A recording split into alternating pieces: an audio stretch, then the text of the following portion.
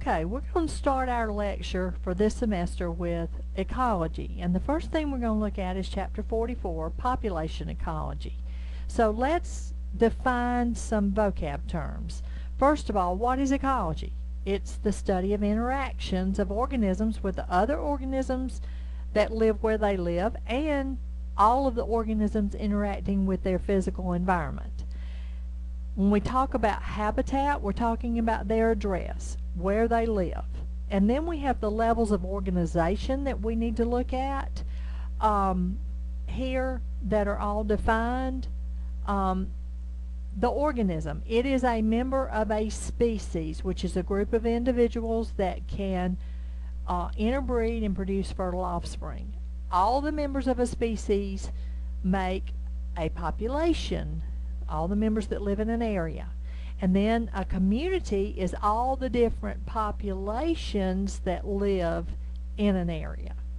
An ecosystem is the community interacting with the external environment. And then a biosphere, that's the part of Earth that supports life. So our levels of organization go from the organism, which is part of a species, that makes up the population, makes up the community, makes up the ecosystem, which is part of the biosphere. Now, we also need to define what is demography. It's a statistical study of a population, and this is going to include population density, population distribution, as well as growth rate of a population. Now, when we look at population density, we're looking at the number of individuals per unit area, but this can be misleading because it gives the impression that they are evenly distributed. We know that there are not 86.8 persons living per square mile in the United States. We know there are some areas where you have more than 86.8 and some areas where you have less. But if you look at population density, it gives the impression that they are evenly distributed. Population distribution is the pattern of dispersal of the individuals across an area of interest. And of course the availability of resources is going to influence where members of the population live. That can be your limiting factors. These are the things that determine where it lives, the resources. For instance, trout. They live in cool mountain streams because there's a high oxygen content. But carp don't need that high oxygen content, so they're going to live in rivers near the coast. So the oxygen content of the water is the limiting factor there. Now, how do populations grow?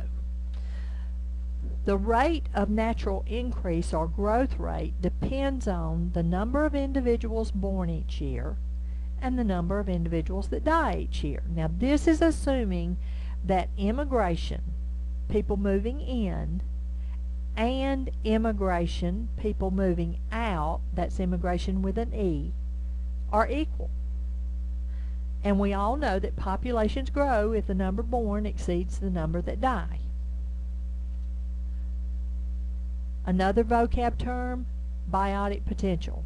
This is the highest rate of natural increase for a population that can occur if your resources are unlimited. It's going to depend on factors that influence the population's reproduction, including how many offspring do they usually have? What's the chance that those offspring will survive until reproductive age? How often do they reproduce? And at what age do they begin reproduction? This is all going to be influenced by how much competition is within that population and if there is any disease or predators. All of that's going to influence if the population grows. If we look at this picture here, these two pictures, and at biotic potential, you've got the rhinoceros on the left that has one baby, and then you've got the sow that has a big litter. Now, which one has more biotic potential? The sow. It's got a bigger litter, more chance of survival, more chance of the offspring reaching reproductive age.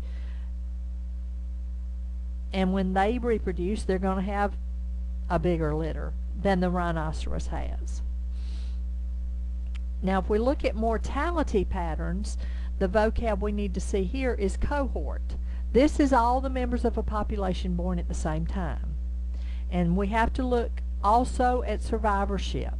What's the probability that those members in that cohort are going to survive to a particular age? And we're going to see this by looking at survivorship curves, which is a plot of the number of organisms surviving at each age. And we have here in figure A, it shows all B, C, and D, okay? So B is the bluegrass, that's the magenta one.